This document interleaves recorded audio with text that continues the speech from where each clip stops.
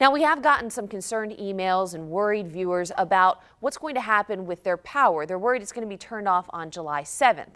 JEA says they will resume disconnection services on July 7th. Now, their spokeswoman says they want customers who are struggling to pay their bills to call 904-665-6000 and do that now, and don't wait to the last minute and risk being disconnected. So JEA spokeswoman says they understand that people are facing challenges, so they want to begin the process of helping them now.